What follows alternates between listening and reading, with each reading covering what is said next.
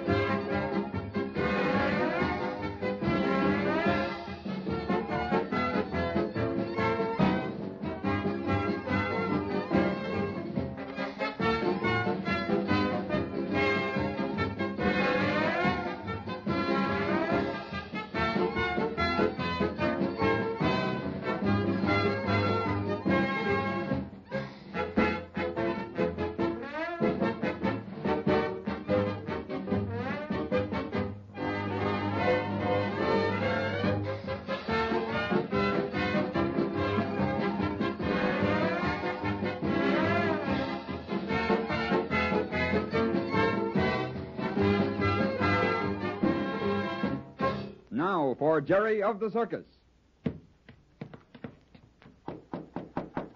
Mr. Randall. Who is it? It's Jerry, Mr. Randall. Oh, come in, Jerry. Come on, Rags. Good morning, Jerry. Rags? Good morning, Mr. Randall. You sent for me? Yes, Jerry, sit down. It's about last night. You're going on in place of Johnny Bradley and doing his act. Oh, golly, Mr. Randall, Just a minute, Jerry. I guess it wasn't altogether your fault, but there are a few things about this show I want you to know.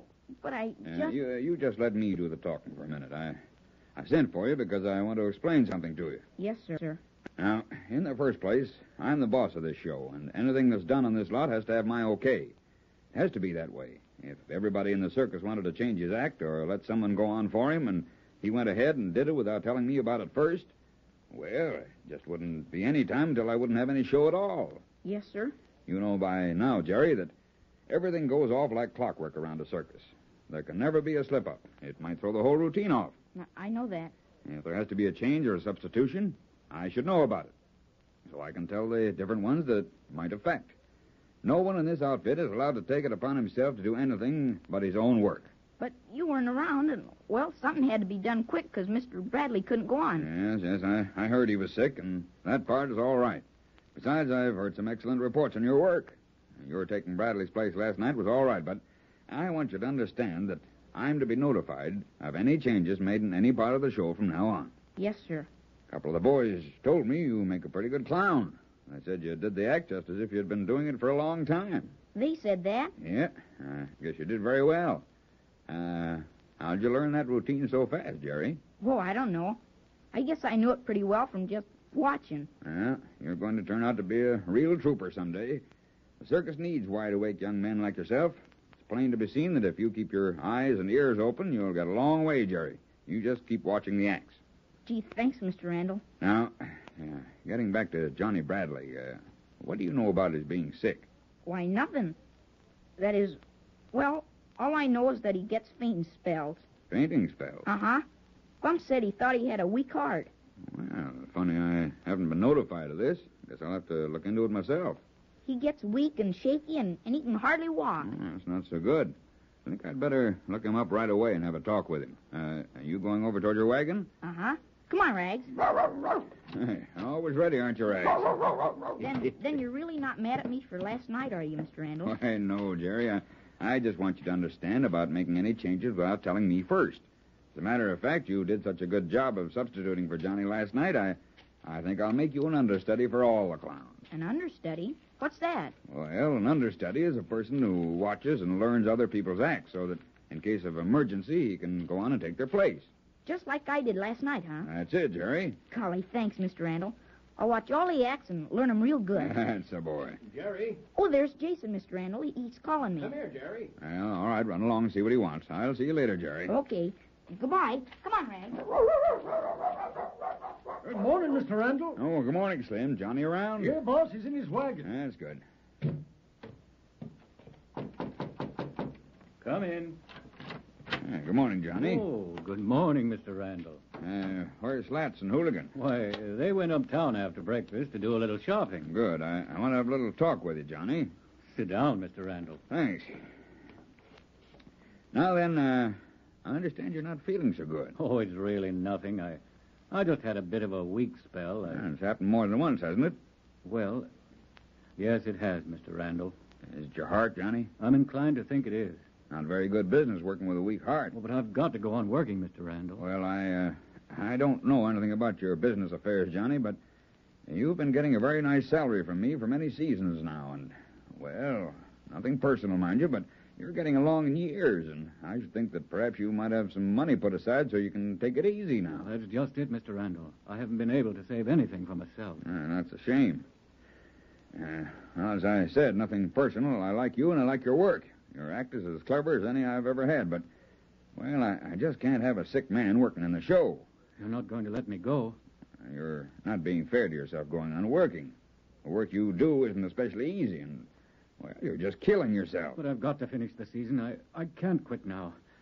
It's for my boy, Mr. Randall. Your boy? Yes, sir.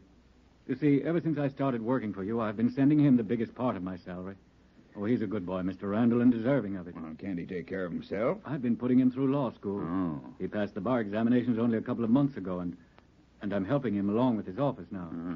Well, this puts a different light on it. Oh, you see, sir, well, I'm trying to do all I can to help him get a start in life. Well, that's fine, Johnny. I've never told you this before, sir, but I was a star in my own right on Broadway.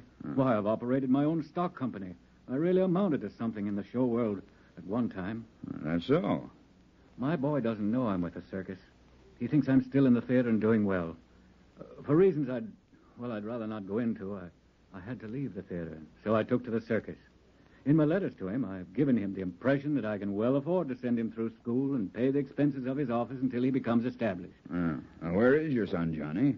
In Jackson City, sir. Jackson City? Why, we play there soon. Won't you see him? Well, not if I can help it, Mr. Randall. You're a funny fellow, Johnny. Your old heart may be weak, but it's certainly not selfish. No, sir. Won't you let me go on? Just until my boy can get along without me. I'll tell you what I'll do, Johnny. You can stay on, but I want you to promise me that you won't do your act unless you feel up to it. If you feel the least bit ill, I want you to report to me, and I'll see that you won't have to go on. Will you promise me that? Oh, yes, sir. I will, sir, and thank you, Mr. Randall. You get as much rest as you can, and above all, don't worry. There's no doubt that boy of yours will make good. I can tell he comes from mighty fine stock. My everlasting gratitude, Mr. Randall. All right, Johnny. Take it easy now. See you later. Well, goodbye, Mr. Randall, and thank you again, sir. Goodbye, Johnny. Mr. Randall, Oh, yes, Jerry? look what Jason's got. I'll be right with you. We got a surprise for you, Mr. Randall. Another mouth to feed. Well, what's this? What do you mean, Jason? Well, Jerry and I just got this crate down at the railroad station. It's a lion cub. Well, you don't say. O'Malley back at the winter quarters sent this cub on to me. We're just going to uncrate him. Well, let me look through that crate there. Say, he's a cute little fella, isn't he? Aren't you going to wait until we uncrate him? Yeah, I'm sorry, Jerry. I got a lot of business to attend to. I'll see him later. Remind me to come over and have a look at him, Jason. Okay, Mr. Randall. Hand me that screwdriver there, Jerry. Okay, here you are. Want the hammer, too? Mm-hmm. Now let's see. Poor little thing. He wants to get out all right. We'll have him out in a minute. Oh, you like to play with him, huh, Rag? Where are you going to put him, Jason? In with one of the big lions? Not in your life. This little fellow's going to have a nice little cage all by himself. Yeah, there we are. Out you come. What's his name? Don't know that he's got a name yet, Jerry. O'Malley didn't mention it in the letter he sent to me the other day. Well, what are you going to call him? Well, we'll have to name him ourselves, won't we? Do you name all of your animals? Most of them. Of course, some of them already had names when I got them. Can I name this one? Well, sure, if you want to, Jerry. Have you got a name for him? Well, no, but I bet I can think of a good one. Well, what's it going to be? Well, how about Fuzzy? Fuzzy? Yeah, 'cause his fur's so fuzzy. Do you hear that? Your godfather, Jerry Dugan, does hereby decree and bestow upon you the name Fuzzy. Isn't he cute? Golly, thanks for letting me name him. Well, Rags, getting jealous, huh? Are we paying too much attention to our new pal, Fuzzy? Remember, you told me I could start training the little cub sometime. And you'd like to start on Fuzzy, hmm? Is he too young to teach tricks to? Oh, I guess not. We can start with a few simple things, like just getting him used to commands. What's the first thing to do? Well, we can teach him to sit up. Might even see if he'll jump through a hoop for a nice piece of meat.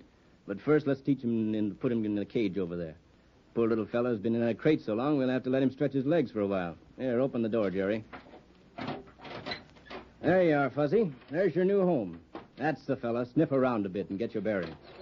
He acts just like a little kitten, doesn't he? Well, he does now, but it won't be long until his fur stands up and he declares himself. Quiet, Rags. Rags is acting more like a wild animal than Fuzzy. You know, Jason, I don't see how you can take a real wild jungle animal and make him tame. Tame? Well, you wouldn't call any cats of mine tame, would you? Oh, I guess I didn't mean that. No, you meant manageable, Jerry. Yeah, that's it. Well, as I've told you before, it takes a lot of patience. The first thing a jungle animal thinks of is to strike out. Fear is unknown to them, and it takes a long time to teach them that they have a master. You have to show them that you're the boss, don't you? That's it, Jerry. But you have to do it with both kindness and patience. But never cruelty. That's right. Hiya, Jason. Hello, Sid. What's on your mind? I got the mail, Jason. Here's a letter for you. Thanks. Any for me? Well, this is Jerry Dugan, Sid. Dugan, let me see. Yep, here we are. Golly, thanks, mister. Well, who's it from, Jerry? Let's see. Lakeside Hospital. Oh, it's from my Uncle Dan. Oh, fine, Jerry. Gee, that's great. Here's another one for you, son. Another one? Well, a popular boy, huh, kid? You bet he is. That's all. So long. See you later, Sid. Goodbye. Who's the second one from, Jerry? Oh, that's from the bank. The bank? Uh-huh. They were going to find out about the key I have to Dad's safety deposit box. Oh, yeah, I forgot about that. Well, aren't you going to open that one first and find out if they've located the bank where your safety deposit box is? Golly, I don't know which one to open first. They're both important. Well, go ahead and see what your Uncle Dan has to say. Oh, okay. Should I read it? Sure, go ahead. My dear Jerry, you'll most likely be waiting to hear from me. But until today, I haven't been able to do much with a pen. As I write this, I am in a wheelchair, and believe me, it feels pretty good to be out of bed for a while. The doctor says I'm getting along fine, and in a few days he is going to let me try to walk. Oh, say that's fine. Golly, I'll say. I hope everything is going along all right for you. Give my regards to Bumps and Mr. Randall and all your friends with the circus. I'm anxiously looking forward to the day when I can join you. However, I will write you again before I am dismissed from the hospital. If you find time, I would like to have a letter from you. Hoping to see you soon, Uncle Dan. Oh, that's a fine letter, Jerry. You going to answer it? You bet. I'm sure glad he's getting better. It won't be very much longer before he'll be with us. Now, how about the letter from the bank? It's pretty important that you find out where that safety deposit box is. I think I'll wait and let Patsy open it. There might be something real important in it.